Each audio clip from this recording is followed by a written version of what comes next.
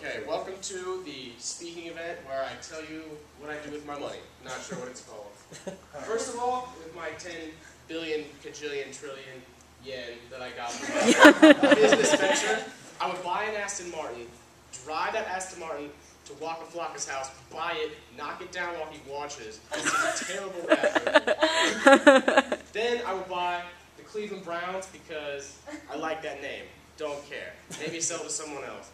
Then, let's see, buy the space shuttle. They don't need it anymore.